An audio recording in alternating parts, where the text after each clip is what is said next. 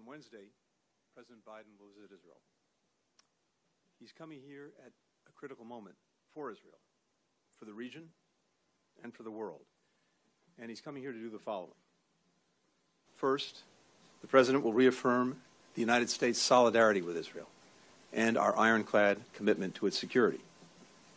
President Biden will again make clear, as he's done unequivocally since Hamas's slaughter of more than 1,400 people, including at least 30 Americans, that Israel has the right and indeed the duty to defend its people from Hamas and other terrorists and to prevent future attacks.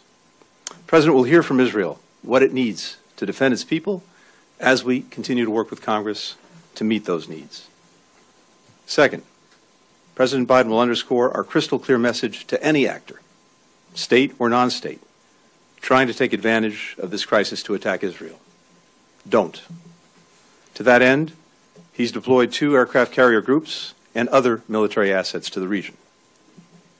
Third, the President will continue to coordinate closely with our Israeli partners to secure the release of hostages taken by Hamas, including men, women, small children, Holocaust survivors, and American citizens, as an indispensable humanitarian effort.